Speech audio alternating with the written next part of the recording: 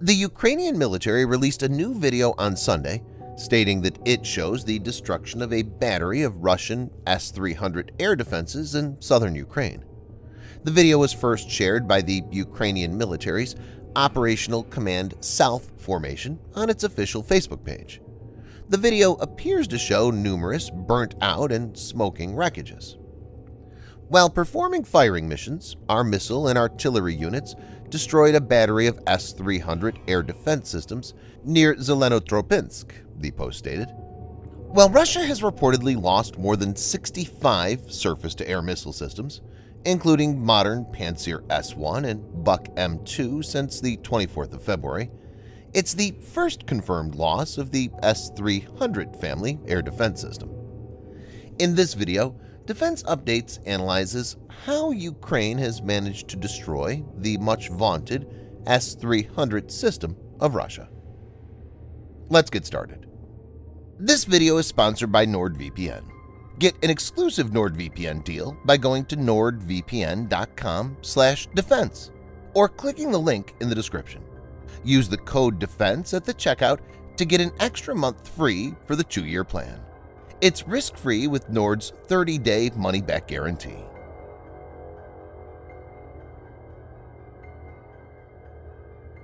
Zelenotropynske is located in Ukraine's Kherson Oblast, one of the southernmost regions in the country.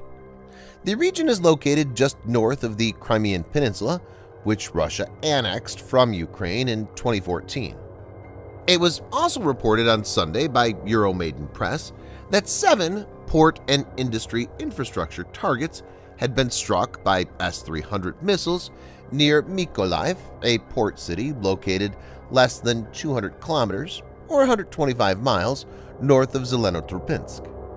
As per reports, 7 missiles were fired in surface-to-surface mode, and they hit an infrastructure facility, a gas station, a gas pipeline, and a warehouse. It's unclear if the S-300 systems destroyed on Sunday were responsible for these strikes. While Ukraine does possess Russian-origin S-300, the video depicts the destruction of an R-149AK-SH-1 command and signal vehicle, which is only deployed by the Russian army, and makes it clear which side was operating the air defense system.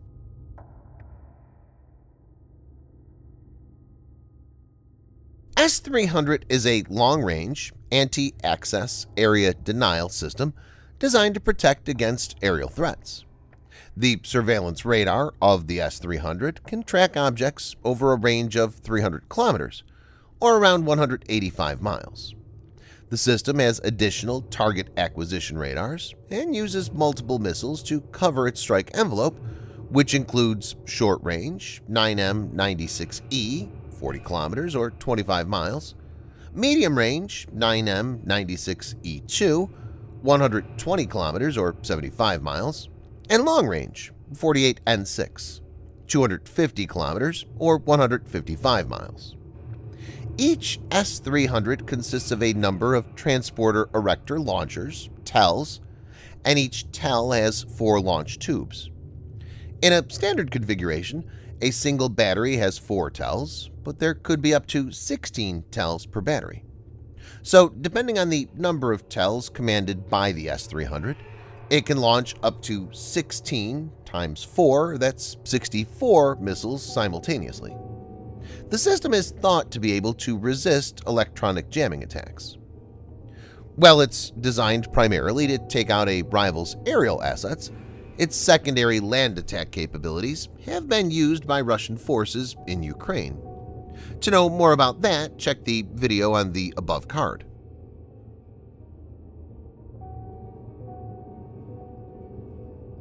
The pinpoint accuracy with which the strike seems to have been carried out, and given the fact that Russia is not expected to keep the system within the strike envelope of normal artillery range, points to the use of American-supplied HIMARS.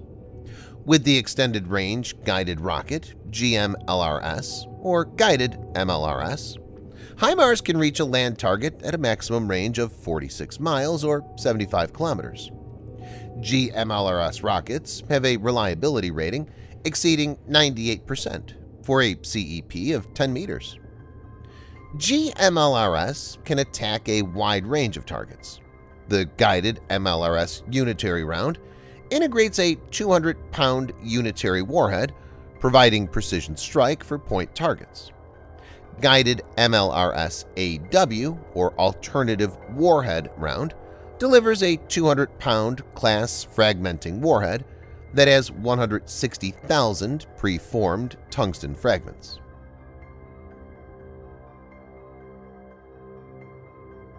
There are a few interesting observations. 1. S-300 complex is a mobile system, so it can be moved from one place to another. Even then, Ukraine has been able to pinpoint its exact location and carry out the strike. It's clear that Ukraine has been one step ahead when it comes to the intelligence front. 2. S-300 is supposed to be protected by short-range air defense systems like Buk or Pantsir or Tor, but it seems that they were missing. 3. The two S-300 launchers seem to have been parked next to each other. This is a very bad mistake and unprofessional to say the least.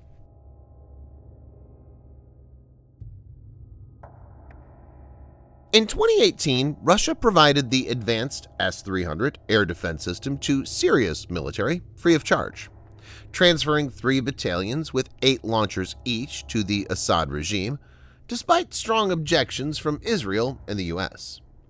Russia's delivery of the S-300 system to Syria followed the shooting down of a Russian spy aircraft by Syrian forces that were responding to an Israeli strike over Syrian airspace. Russia blamed Israel for the incident, which killed 15 Russian crew members. Israel for years has lobbied Russia not to give Syria and other regional players the S-300 system, arguing that it would limit Israel's ability to neutralize threats, including Hezbollah, so S-300 does possess a formidable reputation, but this now lay in tatters. Viewers may note that Ukraine doesn't possess stealthy jets like F-35, nor does it have long-range precision strike weapons like AGM-88G Advanced Anti-Radiation Guided Missile Extended Range, or AARGM-ER, but it has still managed to destroy the S-300, potentially making smart use of HIMARS. Moscow will have to come to grips with the fact that its top-of-line air defense systems are vulnerable against donated Western missile systems, whose operators were hastily trained in about 2 weeks. Thanks for watching. Subscribe for more videos like this. Hit the like button if you find the video interesting, and kindly provide your feedback in the comment section. This will help us improve.